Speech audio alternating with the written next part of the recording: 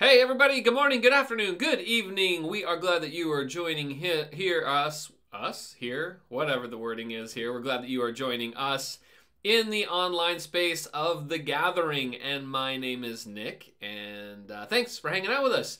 We'd like to introduce ourselves a little bit. If you don't know who we are, a good way to check us out is by going to our website, everettgathering.com, and you can read up on this well, I kind of feel it's a unique group that you've stumbled onto here. We're actually, technically on paper, two churches, Zion Lutheran Church and Pathways Church, who come from different backgrounds, traditions, ways of doing things, who have decided to partner together because we have some core values and things that we think are important in common.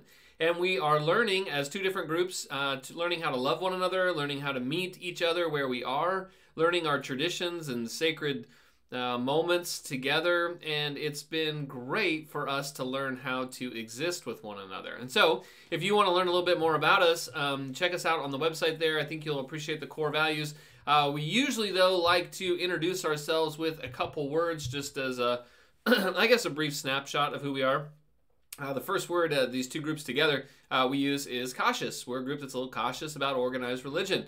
Many of us have found ourselves in this group because we have been around religion growing up, and we've seen religion, of course, used in ways that's helpful and beneficial and positive and generous. But many of us have also seen religion used in some ways that's harmful, exclusive, toxic. And some of us ourselves or some of our family or friends have been harmed a great deal by religion. And so we know that religion can be very dangerous. And so we find ourselves a little cautious about organized religion, which is weird. I mean, we're organized in like three different ways. We're organized separately as two different churches and then together as this gathering. So we are a sort of at least loosely organized group of religious people, also a little skeptical of organized religion. But we think that's actually a healthy tension to hold. The second thing we use to describe ourselves is the word curious. We are a group that likes to ask a lot of questions. And each week I mentioned that it's okay to ask questions here. In fact, I'll be talking a little bit later. I'd love to have you ask some questions. You can text them in if you'd like to do that, or in the comments as you're watching on the live stream here. But we like to ask a lot of questions about things we don't know, but more fundamentally, we like to ask a lot of questions in this group about things we think we already know the answers to. Because it turns out that's where a lot of our blind spots hide, that there are ways of thinking or believing that have been passed down to us, and we like to ask questions of those things because perhaps we've never fully investigated it for ourselves. And it turns out that some of these ways of thinking and believing that have been handed down to us, some of them aren't working for us today. Maybe some of them never really were working, but we like to ask questions about those things and perhaps rethink them. So, if either of those two words connects with you, this might be a pretty good group for you to learn a little bit more about. Now, here in this space for the next few moments, we're going to be doing an online worship service basically. So our worship leader, Billy, he's going to come on the screen and he's going to sing two songs, and in between is a little reflective video. This one I believe is about the cross, because that's what we're going to be talking about today. And after we spend a couple moments singing together, then I'll come back on the screen and we have a message today, as I was just explaining, about the cross. What's happening at the cross? Why is it that Jesus has to die? What does that accomplish, actually? So we're going to be talking about that over the next few weeks. And then after that, we will wrap up with a time of communion. Now, in our in-person gatherings, we take communion as a group together every week, and we supply the items that you will need for that. But in the online space, you'll need to provide a couple things for yourself if you'd like to participate. You'll need is you'll just need something that represents the bread, which could be a little chunk of bread or a cracker. And you'll need something that represents the cup, maybe a little bit of juice or some wine left over from last night's dinner. All you gotta do is break those things out, and at the end of our time, Billy will lead us in another song, and we can go to communion, and you can remember the death, the burial, and the resurrection of Jesus there if you would like. And then we'll wrap up the whole thing here with some announcements. Okay, that's where we're going. Can't wait to get into this series. I really think you're going to like it. A lot of us have had some ideas of what is going on at the cross. Not all of them have been flattering to God. And so we're going to discuss over the next few weeks some new ways that are actually old ways of thinking about what is happening at the cross. But before we get there, why don't we get to some music? Billy, take it away, and I'll see you back here on the screen in just a little bit.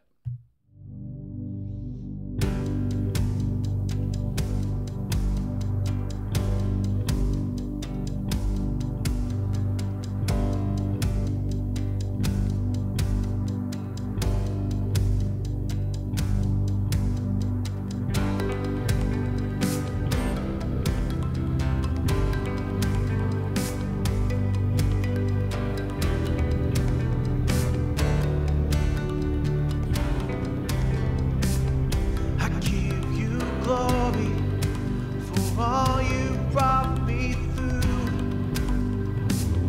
And now I'm ready for whatever you want to do. I'm moving forward to follow after you. And now I'm ready for whatever you want to do. Your presence is an open door. We want you, Lord, like never before. Your presence is an open door. So come now, Lord, like never before.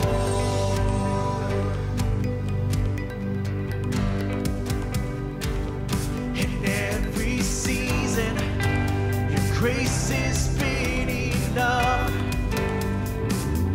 And I'm believing the best is yet to come. The cross before me, my hope on things above. And in you, Jesus, the best is yet to come. Your presence is an open door. We want you, Lord, like never before. Your presence is an open door. So come now, Lord, like never before.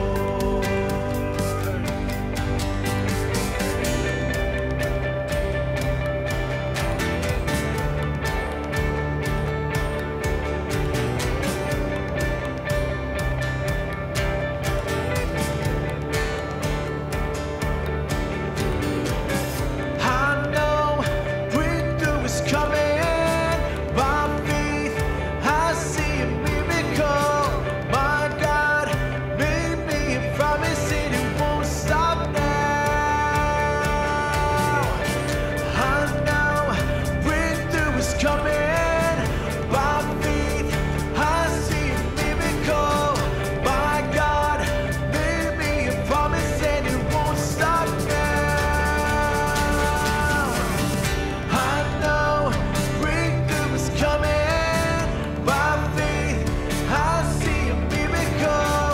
My God made me a promise and it won't stop now. I know breakthrough is coming.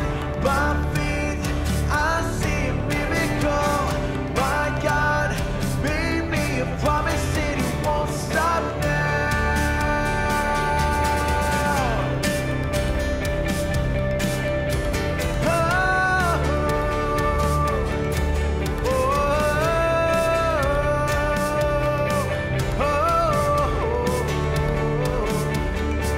Your presence is an open door. We want you, Lord, like never before. Your presence is an open door. So come now, Lord, like never before. Your presence is an open door. We want you, Lord, like never before. Hey, your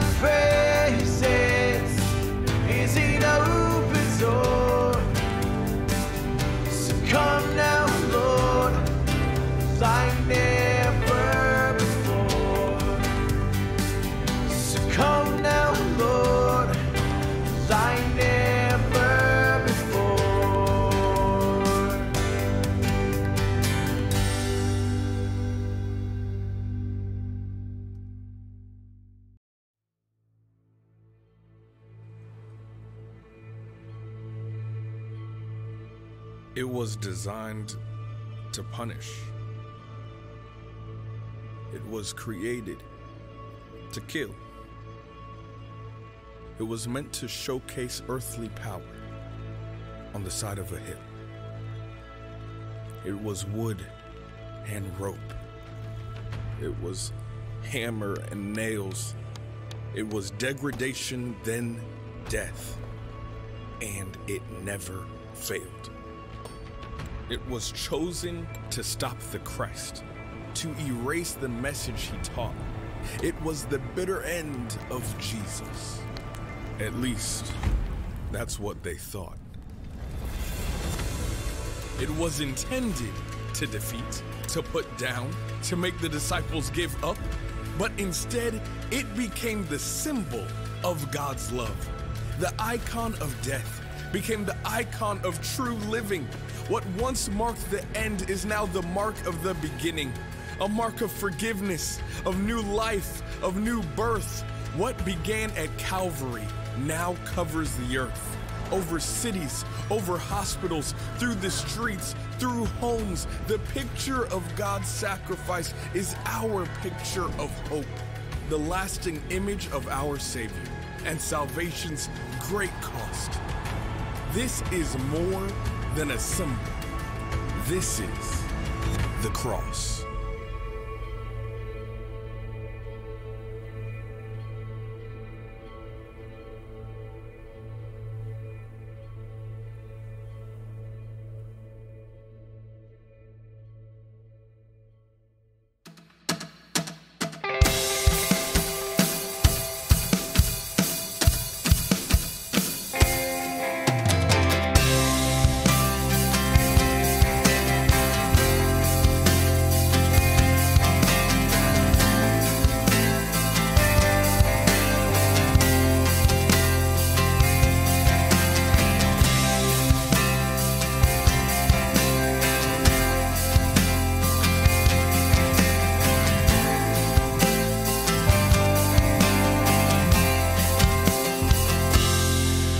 If my heart's overwhelmed and I cannot hear your voice, I'll hold on to what is true, though I cannot see. If the storms of life they come and the road ahead gets steep, I will lift these hands in faith, I will believe. I'll remind myself of all that you've done and the life I have because of your Son.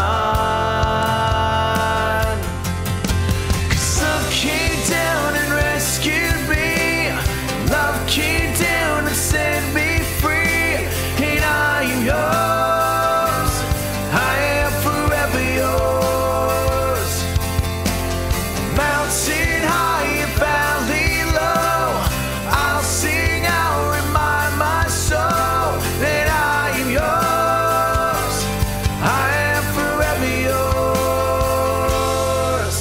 When my heart's filled with hope and every promise comes my way, when I feel your hands of grace rest upon me, staying desperate for you, God, staying humble at your feet, I will lift these hands in praise, I will believe. I'll remind myself of all that you've done and the life I have because of your Son. 'Cause love came down and rescued me, love came down and set me free, and I am yours, I am forever yours. Mountain high and valley low, I'll sing, I'll remind my soul that I am yours, I am forever yours. 'Cause I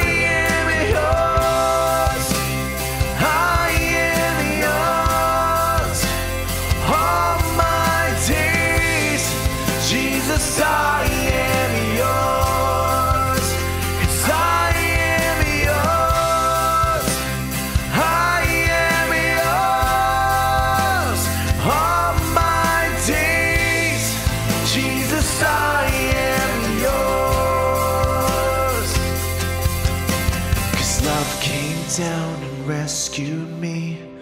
Love came down and set me free. I am yours. I am forever yours. Mountain high, valley low, I'll sing out, remind my soul that I am yours. I am forever yours. 'Cause love came down and rescued me. Love came down and set me free. And I am yours. I am forever yours. Mountain high, valley low, I'll sing out, remind my soul that I am yours. I am forever yours. That I am yours. I am forever yours. That I am yours. I am forever yours.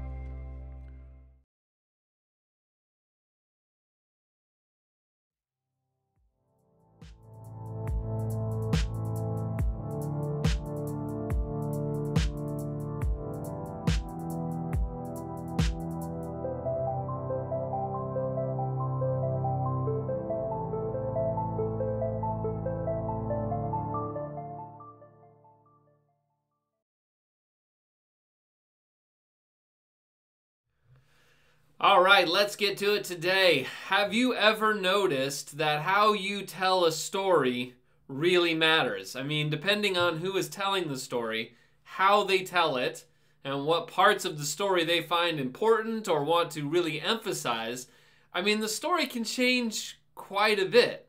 An event that was in reality actually very scary can be told in a way that isn't scary at all. And a moment that was really beautiful can be told in a way that seems absolutely horrible. It's all in the framing and the telling of the story. For instance, a few years back, my family and I, we went to Disneyland. And I mean, you know Disneyland, right? I mean, it's a magical place. They say it's the happiest place on earth. And it was lots of fun. My kids were little at the time, so the whole place was just magic to them. And there's so much fun to be had. Characters that they love from movies, rides, the food, the fireworks at night, and the parade. I mean, we had a blast. It was an incredible time. It was an absolutely great week that we spent down there going to Disneyland. And anybody in our family would tell you that it was just a thrilling, absolutely amazing week. But I could tell the story another way. I could tell the story of a family on a forced march of 7 to 8 miles per day, walking in the hot sun, our skin sizzled by the sun, our feet hurt, and we were often trudging along, our bodies suffering from a lack of water. I could tell the story of a family that was taken advantage of by food providers, only allowed food from certain merchants, charged outrageous prices, and given food with poor nutritional value.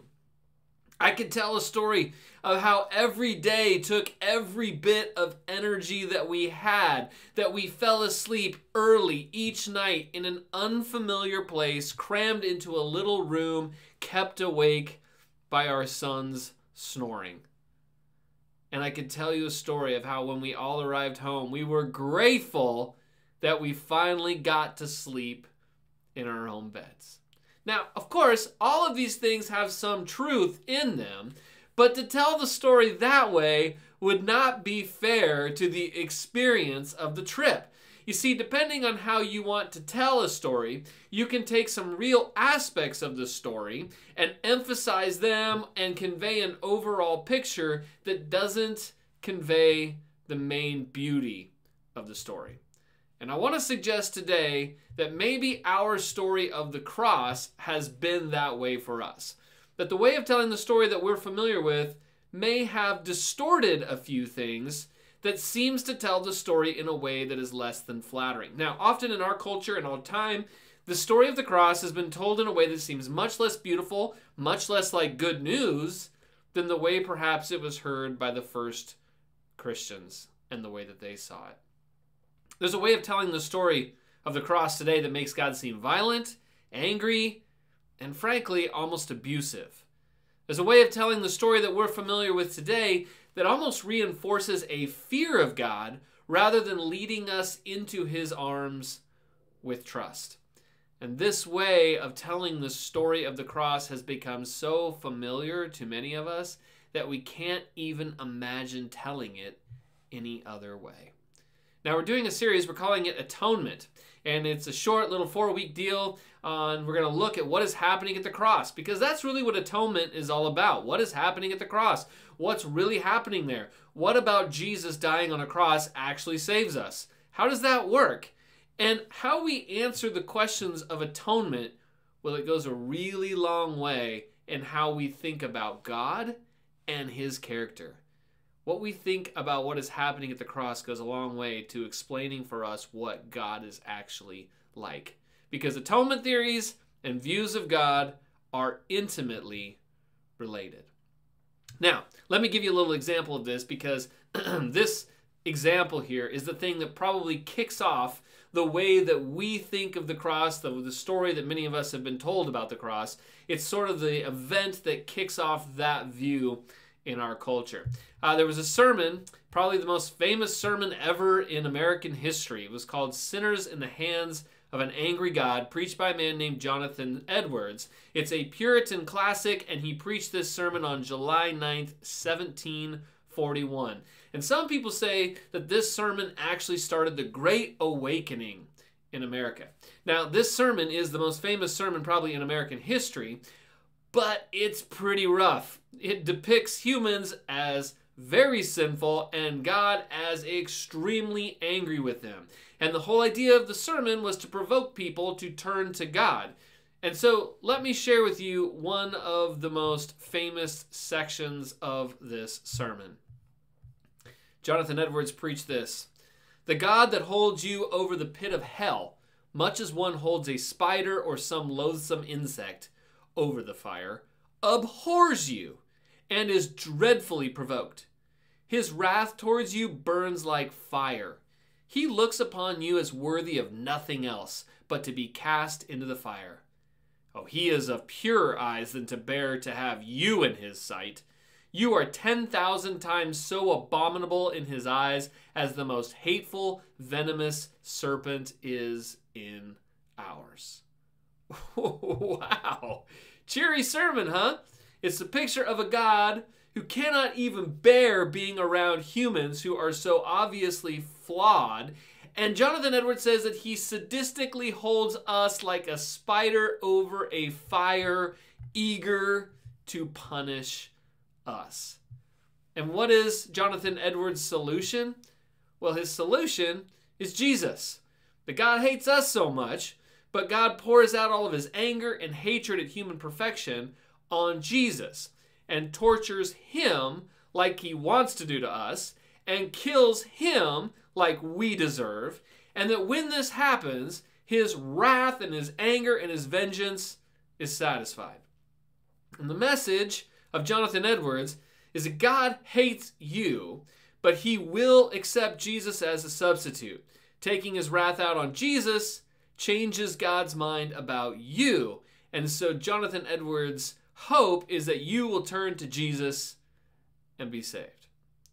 Now, Jonathan Edwards can only preach this sermon because of how he views the meaning of the cross. And his sermon here is responsible for how popular that view of the cross became in our culture today. But is it the best way to tell the story? How did people think about the cross before 1741? Now, in this series, I want to share some things with you that I believe are happening at the cross. Some things that I think are more useful, more helpful, and, if I might be so bold, accurate to what is happening at the cross. And I'm really excited to share them because I think this can be hugely transformational for some of us. Some of us really need some new ways to see the cross. And next week, we're going to jump into that. We're going to see some new ways of thinking about the cross that are actually very old ways. And I'm tempted to skip right into that this week because it's really exciting when we begin to unpack the cross and see it telling a different story than perhaps we've ever been told before. But first, I want us to slow down and look head on at this angry God version of the cross that many of us are accustomed to. It is so familiar, and it is so for many of us, it's the only way we know of telling the story of the cross. And so I think it's helpful for us to slow down and see how it came about and why it might not be the best way to tell the story. Now, this way of viewing the cross, it has a name, so let's go ahead and name it. And it is the Penal Substitutionary Atonement theory. Now, this is just a fancy name given to this angry God version, this way of telling the story of the cross. Now, there's several ways to tell it. Some people use this theory to really play up the angry God, as Jonathan Edwards did. And for others, it's a little more subtle, but if we take it to its logical conclusions, we notice some of the same problems. But let's unpack it a little bit here, word by word. First of all, penal. Penal just means punishment. It's the picture of a courtroom with God as judge and humans on trial as moral offenders. And in this way of thinking about things, God sees all of humanity as having sinned and thus guilty and needing punishment. That guilt always requires punishment, that God is just and therefore he will punish any sin. And so in some senses, in this picture of how God and the cosmos works, God's hands are kind of tied. I mean, God is just and justice demands punishment, and so God kind of can't let you off the hook. He has to punish you, which should bring up some questions in this theory of who is really God. Is it Yahweh, God himself, or is it this idea of justice?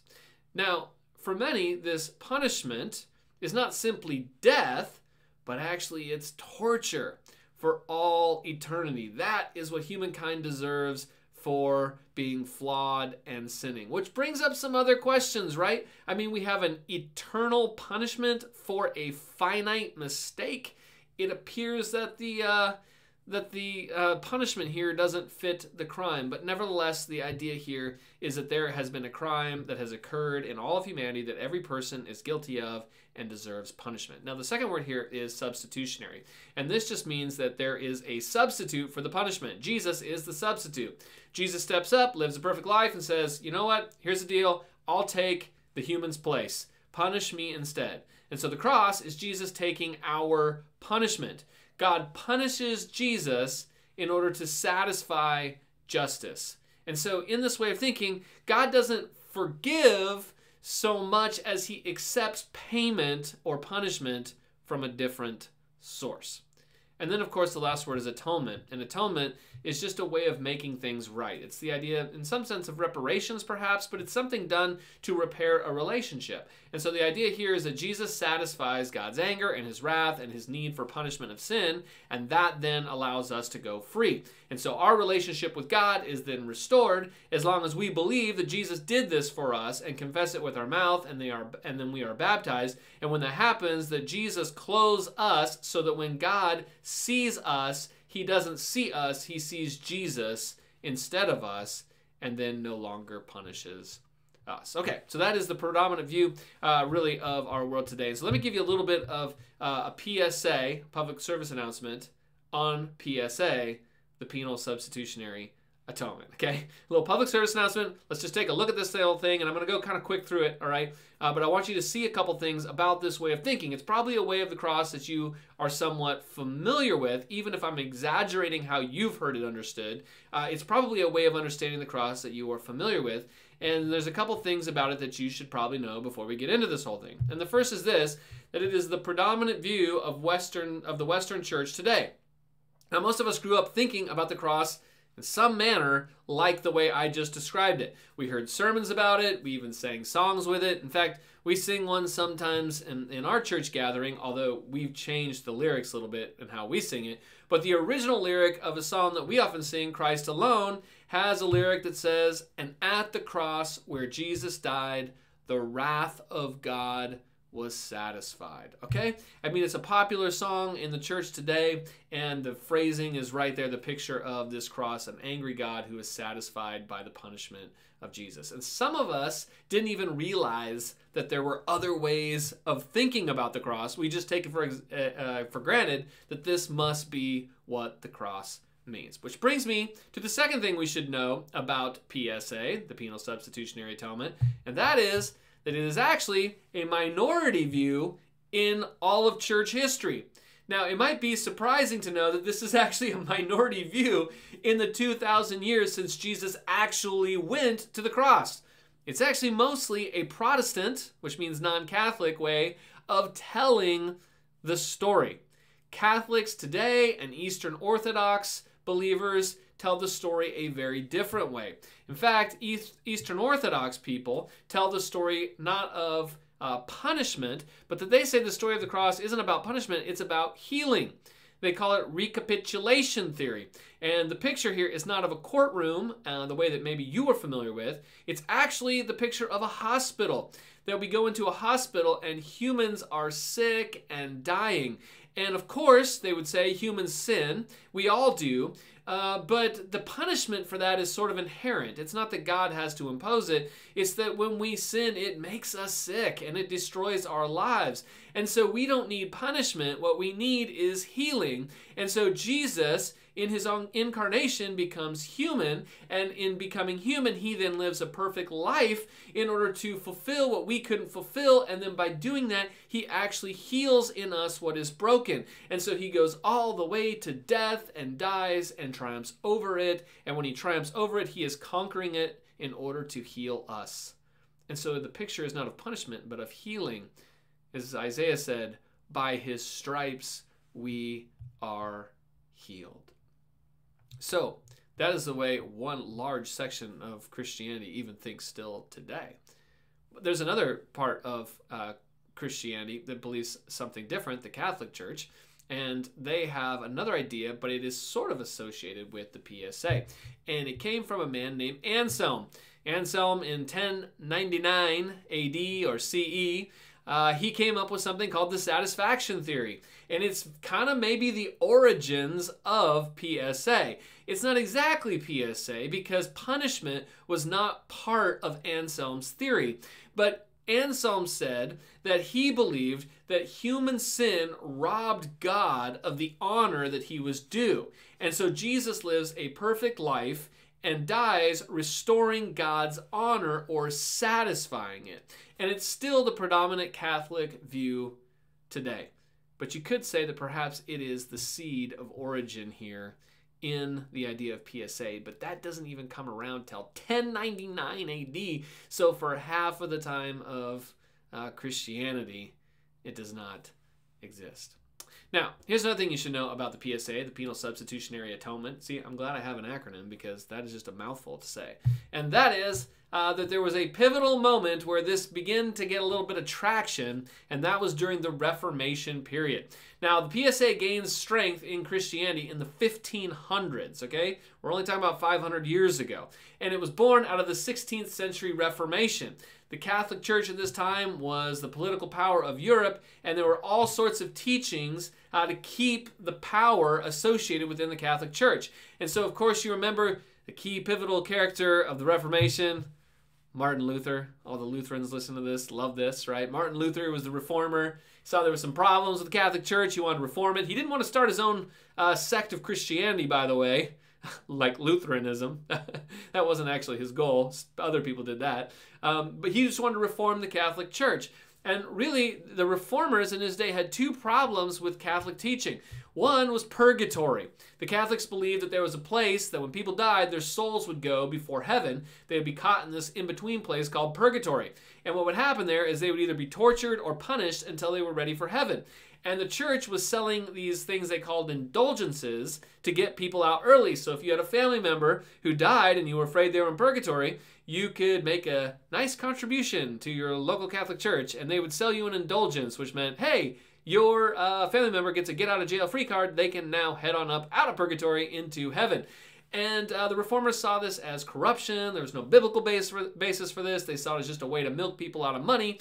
And so the reformers highlighted Jesus as the one who was punished as a transaction for our sin to counter the need for people needing to be punished in purgatory. You see? There's a reason for why they highlighted the punishment of Jesus. The second reason was because of Mass. Now, Mass wasn't just a church service in this day. When the priest got the communion elements ready, they were supposedly making the sacrifice of Jesus present all over again. In other words, the bread actually became the body of Jesus, and the cup actually became the blood of Jesus. And so what would happen in Catholic ways of thinking is that every time you take communion, there is a fresh sacrifice for the sins that you committed this past week since the last time that you took communion. And the reformers, again, saw this as another power grab, a way to keep people coming back over and over and over again. And they insisted that Jesus was the sacrifice punished once and for all. And so this idea of PSA caught on here in the Reformation as a way to combat the corruption that the Reformers saw in Catholicism. Now, interestingly, Luther doesn't seem to believe in the atonement in a PSA way. He seems to see it more in the Catholic view of satisfaction, which that makes sense, he was Catholic, and a little bit in the way of the Eastern Orthodox as well. Really, another man named John Calvin runs with it after Martin Luther and ushers in the PSA as we sort of know it today. But it only really becomes popular until that crazy sermon that I just read with Jonathan Edwards in 1741, which means this has really only been on the scene in our popular minds for the last 250 years. Now, there's another thing you should know about the PSA. And that is that it appears to really misunderstand the purpose or even the significance of Old Testament sacrifice. Now, one of the biggest problems with the PSA telling of the story of the cross is its understanding of sacrifice. Of course, there are sacrifices in the Bible, and of course, the Bible uses language of Jesus as a sacrifice for our sins. But Jesus, in this way of thinking about the cross, is painted as a necessary sacrifice which appeases a wrathful or angry God. And the problem is, that is just not how Old Testament sacrifice worked. Old Testament sacrifice was not about punishing animals to let humans go free. Old Testament sacrifices were not about appeasing the wrath of God at all. And there's a lot that we could say on this. We could do a whole sermon series or a whole sermon or two on the purpose of Old Testament sacrifice. But let's just look at the most famous sacrifice that the Bible uses to describe Jesus. And that is the idea of a Passover lamb sacrifice. Jesus is described that way in 1 Corinthians 5:7. Paul says, "For Christ, our Passover lamb, has been sacrificed." Okay? So we are referencing an Old Testament sacrifice here, the Passover lamb, which is probably the most famous Old Testament sacrifice. And you have to remember this story, right? Israel is enslaved in Egypt, and Moses shows up, and he's trying to get Pharaoh to let the people go, and he doesn't want to, and so Moses brings all these plagues, right? God working through Moses to bring all these plagues, and then Pharaoh still won't let him go, but there's the final plague. It's the death of the firstborn. And the Israelites are told, before this happens, to go out and kill a lamb, and then paint the doorposts of their house with blood, and then eat the rest of the lamb as a sort of Passover meal. And then what happens is, during the plague, the destroyer passes over their houses with blood and doesn't kill their firstborn, but all the firstborn in Egypt die. Okay? It's the most famous sacrifice story, I suppose, in the Old Testament. And Jesus is related to the Passover sacrifice. But notice a few things about this sacrifice. This story is not about appeasing an angry God who is mad about sin, right? The Israelites haven't sinned at all. They're just slaves, and this has nothing to do with them. The lamb is not killed because the Israelites sinned. The sacrifice here is a sacrifice of protection and then is incorporated into a meal of remembrance. You see what I'm saying here? Now, much of the Old Testament says that God doesn't even want sacrifice, let alone need it. Excellent example here, Psalm 51. "You do not delight in sacrifice, or I would bring it. You do not take pleasure in burnt offerings. My sacrifice, O God, is instead a broken spirit, a broken heart, a broken and contrite heart. You, God, will not despise.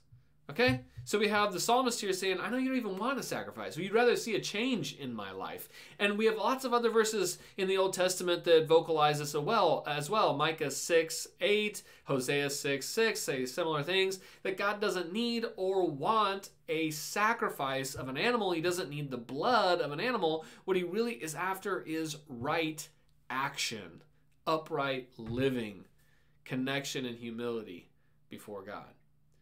What's more, in the Old Testament, and really in the New Testament too, it's pretty clear that God doesn't actually need an animal sacrifice or blood to forgive. Now, there's a lot of examples of this, and we could go through a bunch of them, but here's one of the most famous ones, that is Jonah.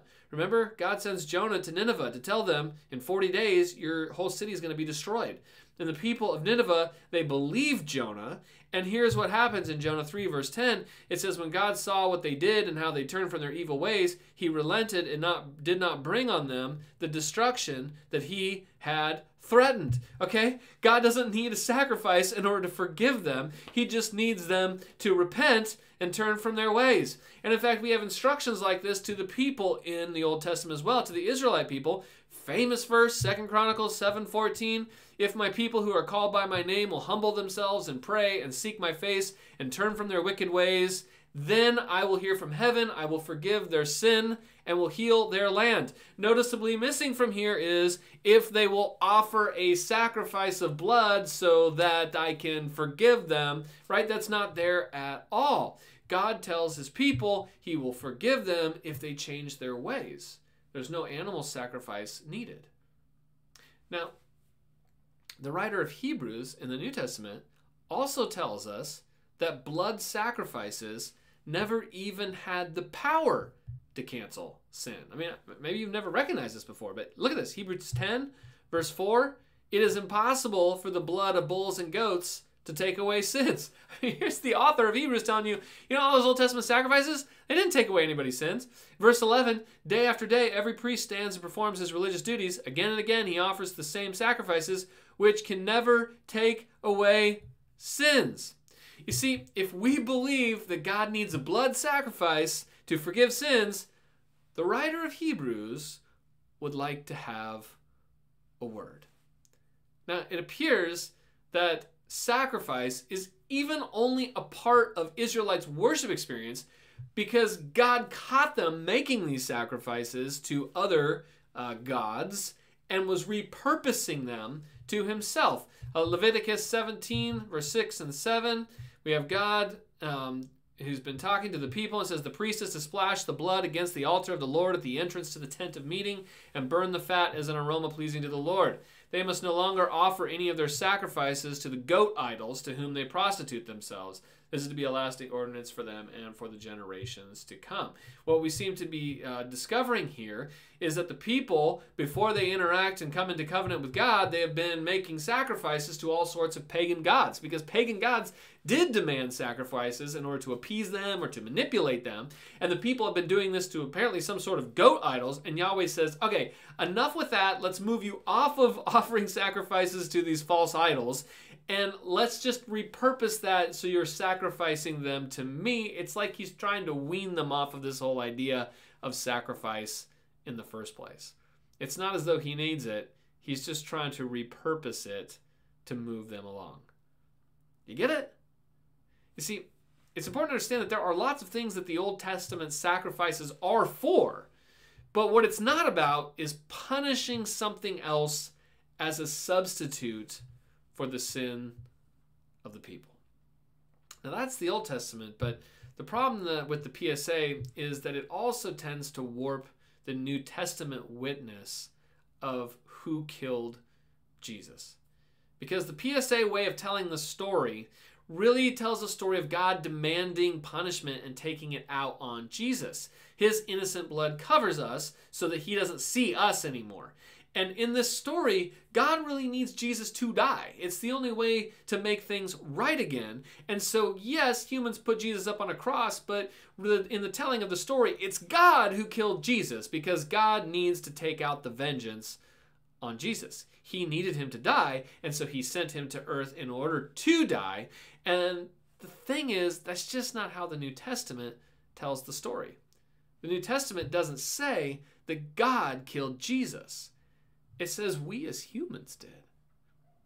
Now, quickly, in the book of Acts, there's over a dozen examples of a gospel presentation, and none of them tell the story the way of the PSA.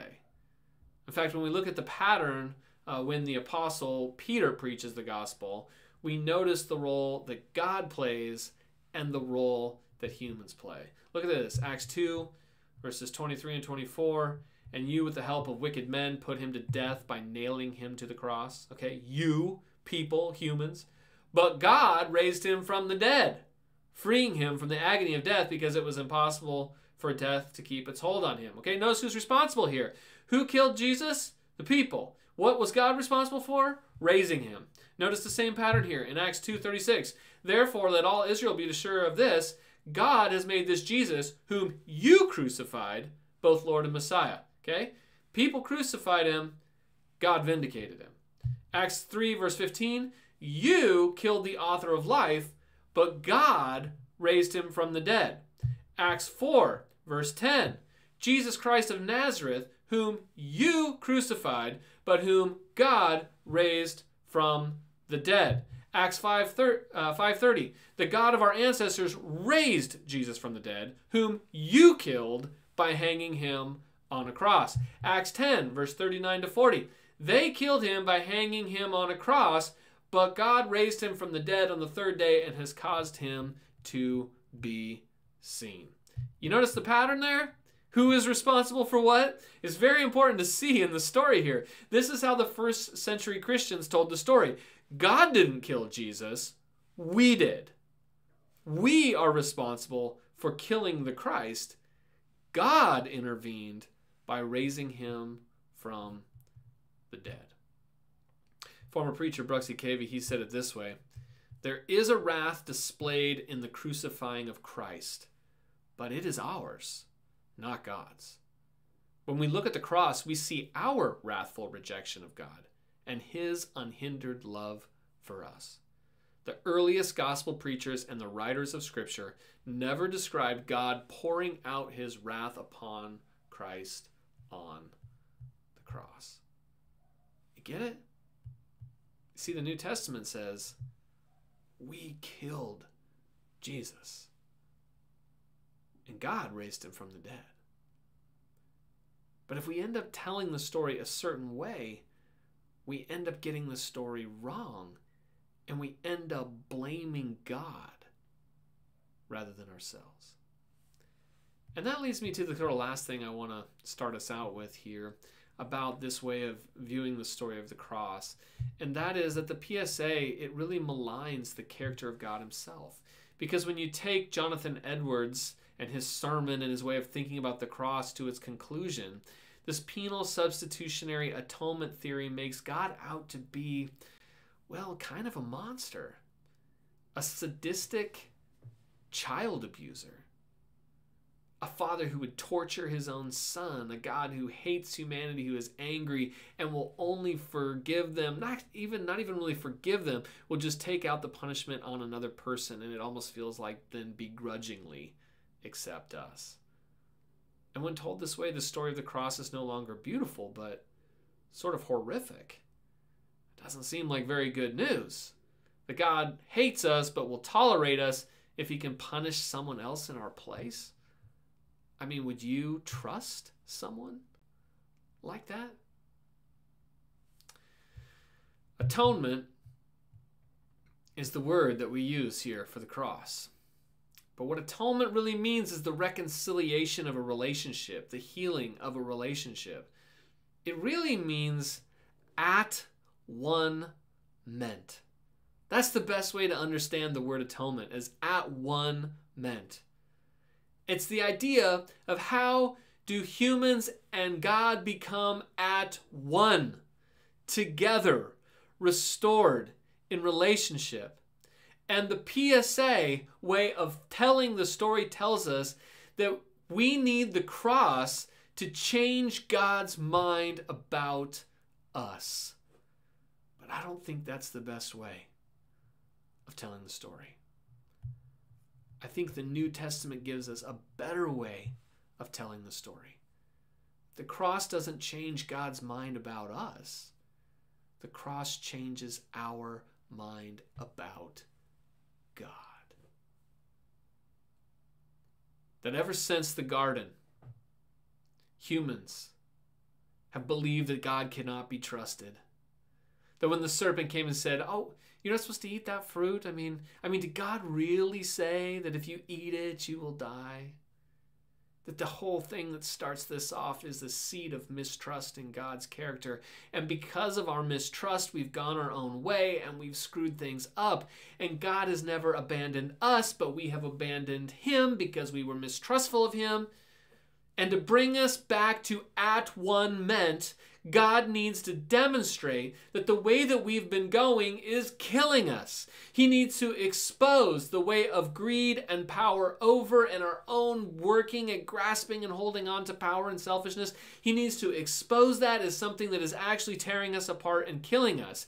And then he needs to reveal to us what he is really like, that he is good and trustworthy, and that we can reach into his arms, and that he will love us and knows what's best for us, and that finally he will invite us into a way that will transform our pain into something beautiful.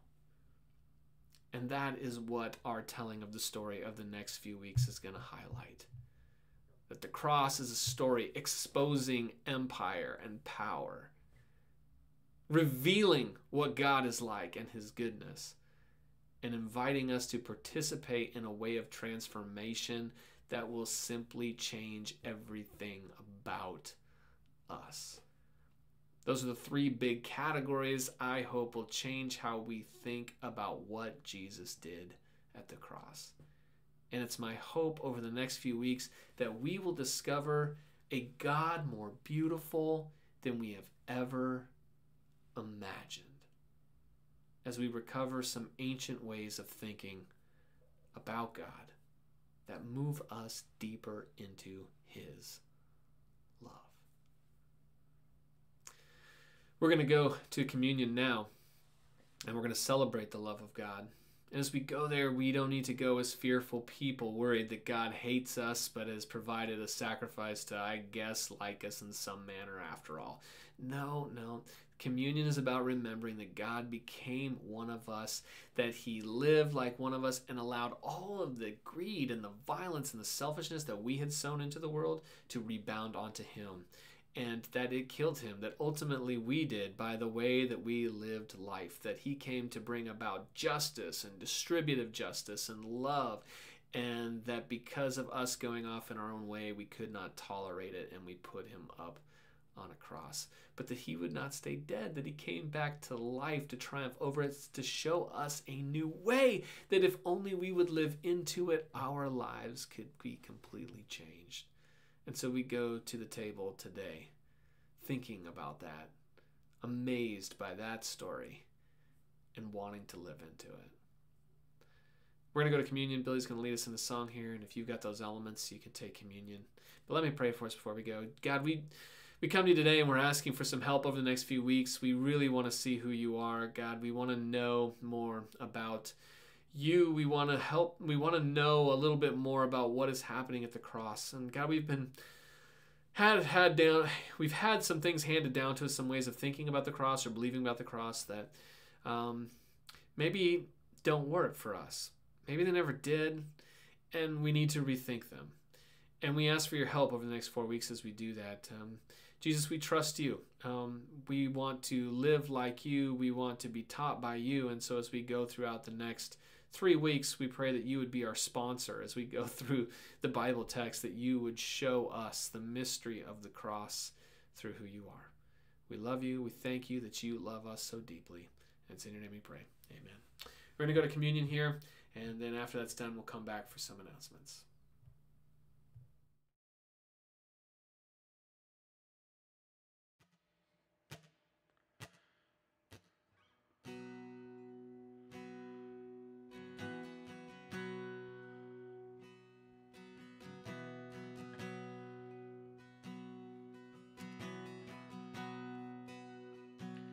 I love you, Lord. Oh, your mercy never fails me. All my days I've been held in your hands.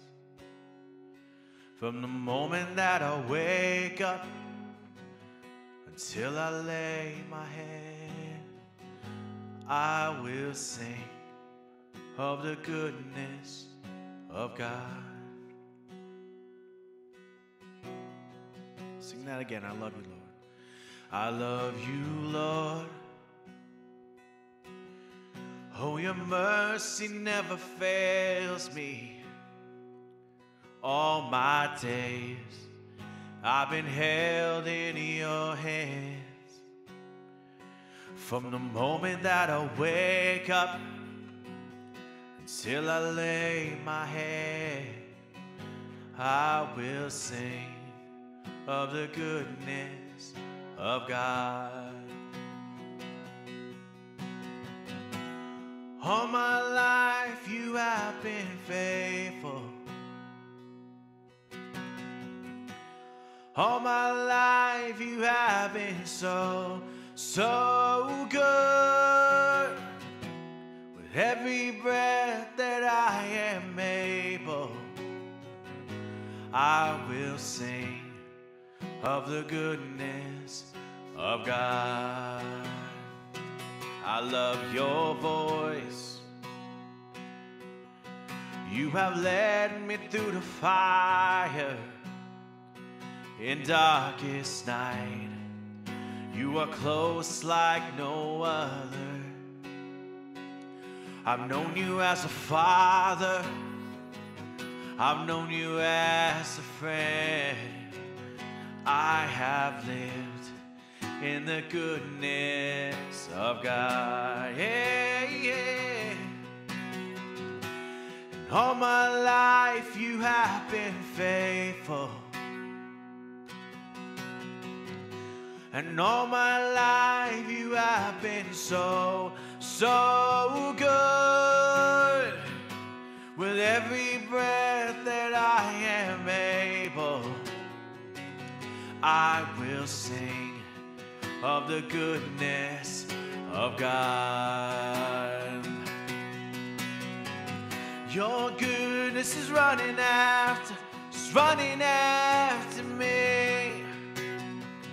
Your goodness is running after me. In my life laid down, surrender now. I'll give you everything. Your goodness is running after me.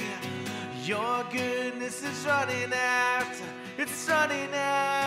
me.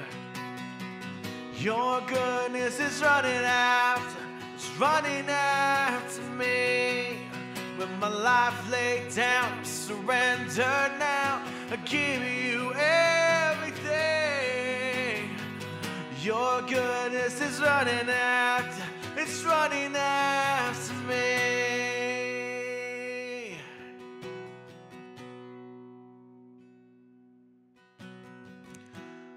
All my life you have been faithful. All my life you have been so, so good. With every breath that I am able, I will sing of the goodness of God. I'm gonna sing.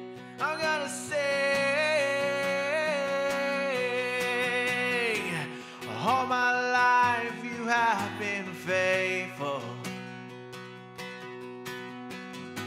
And all my life you have been so, so good. You are with every breath that I am able.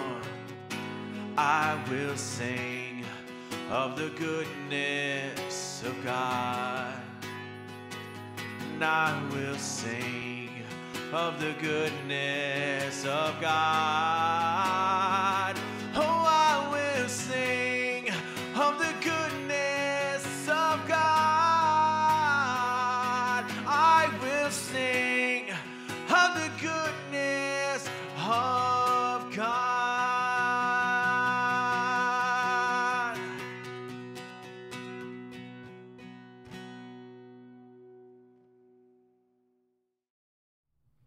That's great, Billy. Thanks so much for that. A couple announcements here as we are wrapping up today. First of all, the gathering does meet in person every Sunday at 10 a.m.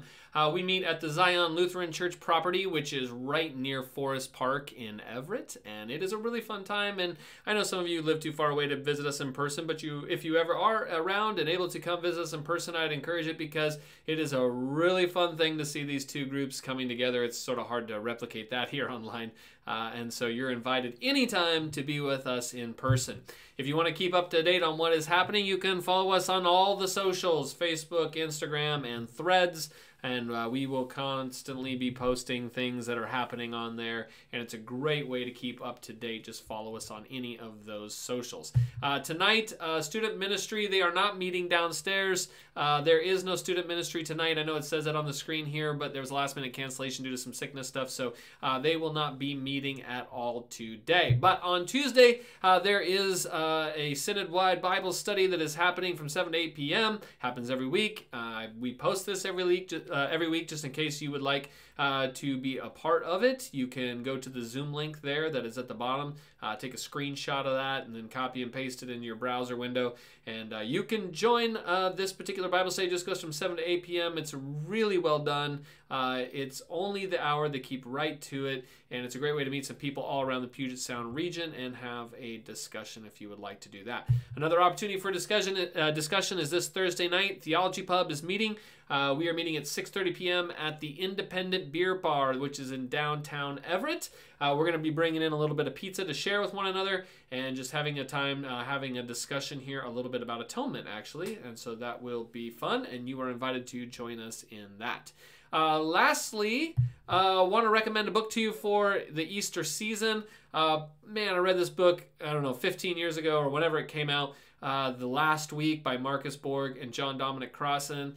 It's just the best book I've ever read on the events that lead up to Easter. The book takes every day of the week of the final week of Jesus, Monday through Sunday, and Sunday to Sunday, describing all the events that are happening, why it matters, why it leads to Jesus' death. It's just the best little book you could read. One day you can take each chapter or start it now. It's just a fantastic book. You can pick it up on Amazon for $10, something like that. So you should look it up, and just a book recommendation there as you get ready for Easter. If you want to follow along with more announcements and things that are happening, you can join our email newsletter. Just message us on Facebook with your name and email address, or email me. My email's on the screen there. And I'd be happy to add you to the list as well. If you want to donate financially, you can do that on our website at everettgathering.com/donate. That's the easiest way to give online. You can set up a one-time gift or a recurring gift. And we appreciate so many of you who are doing that. Okay, I think that is everything for today.